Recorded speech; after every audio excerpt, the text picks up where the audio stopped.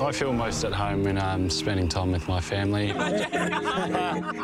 Mum's from Taiwan and Dad was born in East Timor and moved here and I was born in Australia. We're, I guess, a big family. There's me and my 4 sisters and my mum and dad, and there's all different personalities. Mum's loud and outgoing. Okay, go, kick.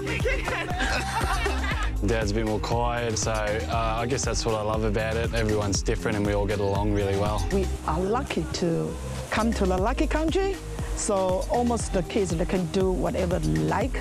You play the football and you study. Amazing, yeah. We are very happy.